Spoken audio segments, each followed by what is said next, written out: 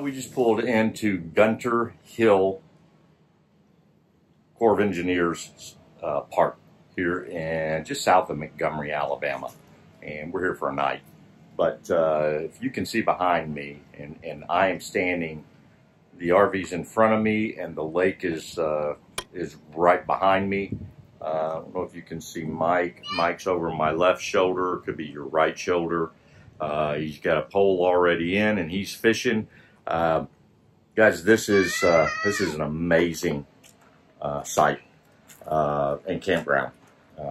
We're here for just one night, and then we're on to Destin. But if I'd have known this, we'd have stayed for 2 or 3 nights.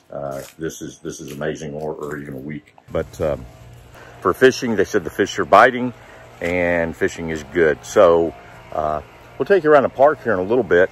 The sites are very large. They do have electricity and they have water.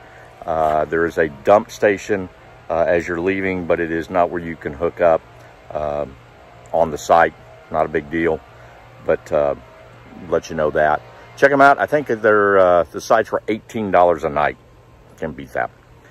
The listing of where we're at said they could fit an 80-foot rig. We're 36 foot with the Jeep, and I have plenty of room. So I don't know if you can see that. It's very shaded, very nice park.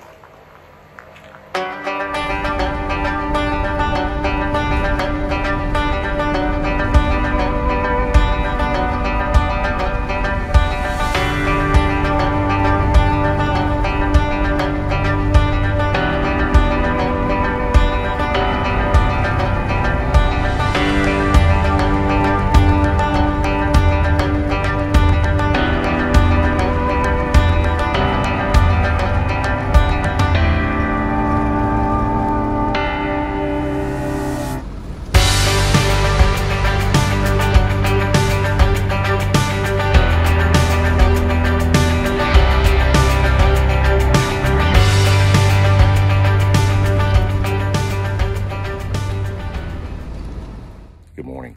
Well, we're I don't know what the temperature is. It's probably in the maybe high 40s, low 50s. It's crisp. I don't know if you can see the lake behind me, but it's got the low fog on the lake, just kind of rolling. It's really kind of nice. Anyway, we're up a little early. Kids are still asleep. Let them sleep for a little bit, but we're about to fix breakfast, and then we're gonna head to Destin, Florida. And I gotta be honest with you, I love the mountains. The beach I don't hate.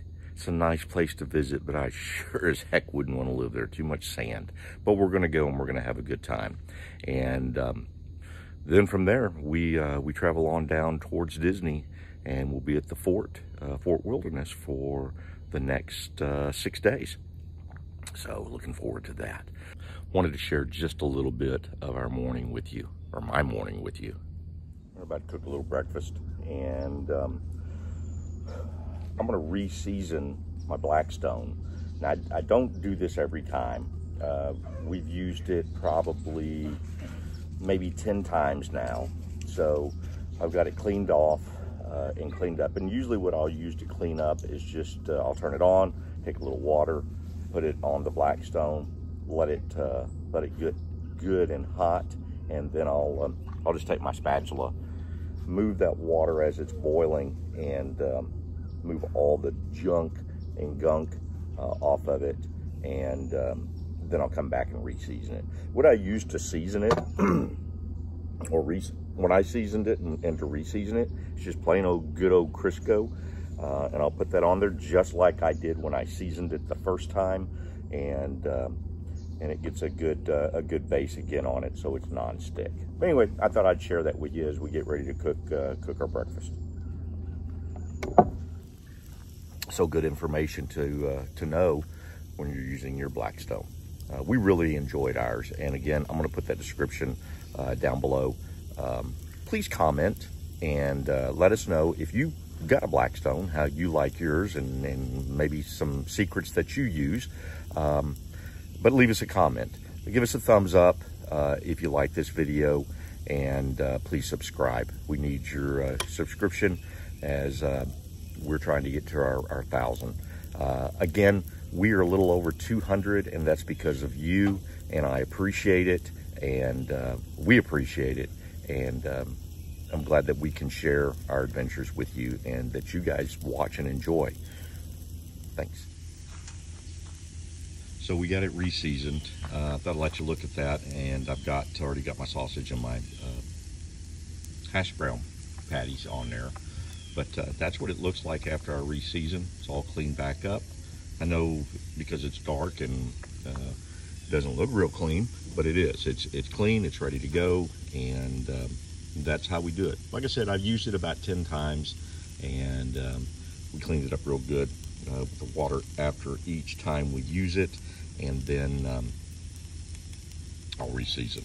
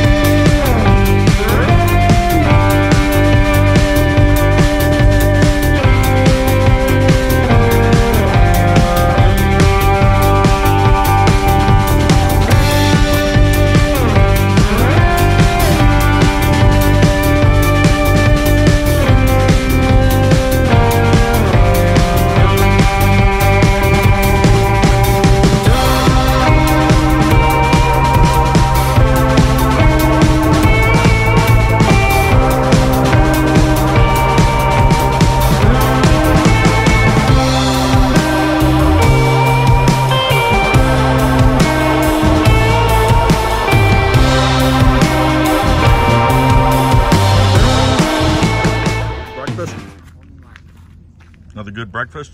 Oh, yeah. Hey, I'm fixing to feed you again. You're not hungry?